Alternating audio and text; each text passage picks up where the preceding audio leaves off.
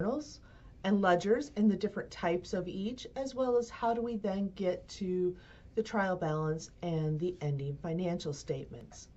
So if you see this overall process, this is how we go from a source document all the way to the financial statements at the end, including the closing entries. So first, a transaction occurs. So this is some economic event that happens that we need to capture financial data on. It is having some economic effect for our organization. Most transactions start or have somewhere in that transaction a source document. So think of a purchase order, a receiving document, an invoice, those types of things that you're familiar with. In that case, we prepare those documents. This then goes into recording into our official records. We first record in the journal. This is where all the details happen, and every single transaction that affects our financial statement needs to be recorded in a journal. Then we summarize that information and post to the ledgers.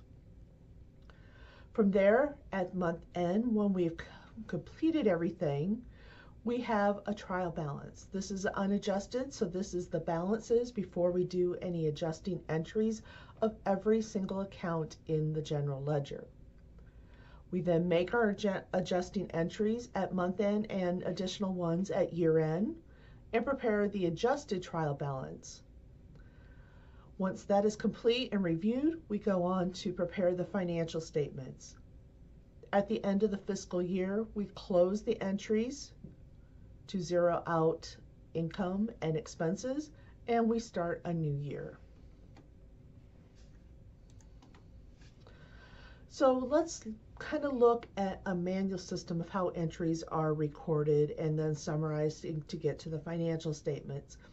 Now, even though the same type of system is used in a computerized system, or at least that's how it's displayed, the data is stored a little bit differently behind the scenes. So, as I said, every transaction that has a financial effect on the organization has to go into a journal.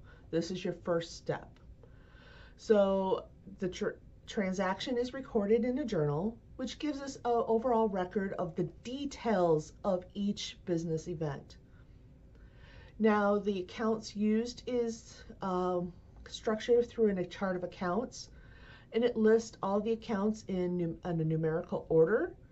Most chart of accounts start with assets, liabilities, then owner's equity, followed by revenue and expenses. As you notice, this is the order of our financial statements. First the balance sheet, then the income statement. And even the sub-accounts under assets are usually put in the same order. Show all aspects of every transaction: a date, which accounts, maybe at least two. We need, of course, a debit and a credit, and a brief description. So here's our chart of accounts. As you can see, this is just a partial. It's showing us the assets and liabilities. And you can see in the order here in assets, cash, and that's usually first in your balance sheet, accounts receivable, inventory, and then our current liabilities, etc. Now, to make the process of entering transactions a lot more simple, we actually have two journals. We have the specialized journals and the general journal. So the specialized journal is for things that occur in that business on a frequent basis. For example, sales. Hopefully you're having more than one sale a day. You're having multiple sales, and especially if you want to track it at a level of each individual sale in the journal, you will want to use a specialized journal.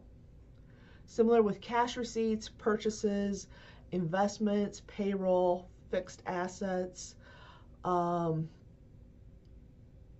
Actually, not as much fixed assets, payroll, sorry about that. All of these are recorded in specialized journals. And partially because it already has predefined columns. So if you think about cash receipts, anytime you do a cash receipt, one of the accounts that will be affected would be cash. And so we can see we have a debit up here at the top. And then we have our potential credit accounts. For this organization, the bulk of the credit accounts were going to go to accounts receivable, some were cash sales, and we may have a column over to the right that is cut off. That's for other. So we receive cash for another reason besides accounts receivable sale, potentially a loan or some other refund of electric or other cash that comes in for a variety of reasons. And then we have the general journal. So this is for items that are not recorded on a regular basis. So this would be our closing entries, for example. We only do those once a month or some once a year. Depreciation, bad debts, other adjusting entries, potentially a write-off of an account, a bad debt. So these are infrequent and non-routine. So this journal is a little bit more free-form and allows you to debit and credit any entry. Just a note, especially when you're doing your projects, you don't record an entry in both. You either record it in the specialized journal or the general journal, not both. Then we have our ledgers. So at the month end, we summarize all the data in our journals, our specialized journals. We add up the columns, and then we have all the entries in our general journal. So what we need to do is then take those entries and post them to the general ledger. The general ledger contains cumulative information. So after all the entries are recorded, they're then posted. We also need to have some entries in our subsidiary ledgers, which we'll get to in a moment. The general journal contains summary data. So for every single account, we will record the totals from the specialized journals and the individual entries from the general journal and post those to the general ledger. We're not containing all the details that we would have in these other journals. They will stay there. Just the summary information comes to the general ledger. So if you look at this picture, here is the cash account in the general ledger. You can see that on November 30th, the total from the cash receipts journal was posted to a debit. A total from the cash disbursements journal is posted here as a credit. And then our total payroll, what we wrote out for a check. And then here's something that is recorded in the general journal, a bank service charge. Now we also have a subsidiary ledger. So think about it, some accounts we need to know specifically a who or more detail balance. So think about accounts receivable. This would represent what cash customers owe us. Now it doesn't do us any good if we only track that at a total level. Yes, our customers owe us $10,000, but we don't know who to collect it from. So we need to track those items on an individual basis. So we know customer A versus customer B and how long each of those is past due potentially. Similarly with accounts payable and fixed assets. For tax purposes, we need to know this for how much each employee earned during the year, because we need to be able to report that to the federal authorities. We also have inventory, which we need to know how many parts we have of each thing in our inventory, and then marketable securities. So here's an example of an accounts payable subsidiary ledger for Velocity Sports. You can see that we've received invoice and then a check, and we have a current balance of 0. So if we have a subsidiary ledger, there has to be a corresponding control account in the general ledger. So for example, we have a subsidiary accounts payable ledger. We have a control account in the general ledger for accounts payable. If we add up all the balances of each account in the subsidiary ledger, that will equal the total in the general ledger.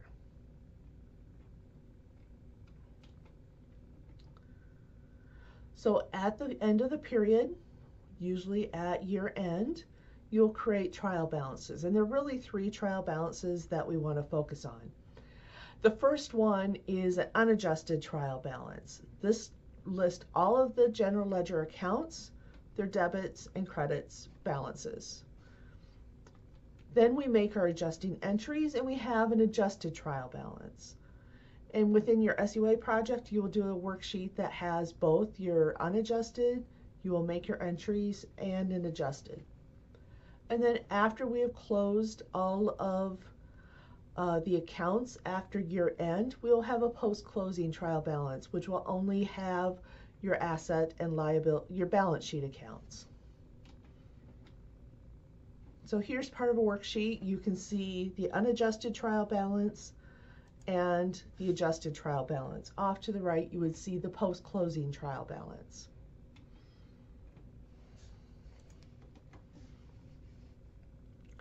The goal of all of this is to leave an audit trail. This will get us from a point of origin to the final output. So from a source document all the way to the financial statement and vice versa. So let's look a little bit. This is a picture from your textbook. We can see that the audit trail, so we have page 5 of a specialized journal, the sales journal. And we can see that we have several sales for that date and a total of 15,000. So that total is going to the general ledger, and it's posted as a debit to sales. And I'm sorry, this is not sales, this is accounts receivable. There we go. That makes a lot more sense now, doesn't it? Here's our credit to the credit sales, so debit to accounts receivable, credit to sales. Notice we're not posting each individual line item, but we're posting the total. And it says the sales journal, page 5. And that sales journal, page 5, comes here, but now we're on the subsidiary ledger. And we're posting that total to sales. So keep in mind, journals contain the details and must have every single transaction listed in them. The ledgers then contain the summarized information from the journals. We create our balance sheet, or we create our trial balance, which will then be used to generate your balance sheet and income statement.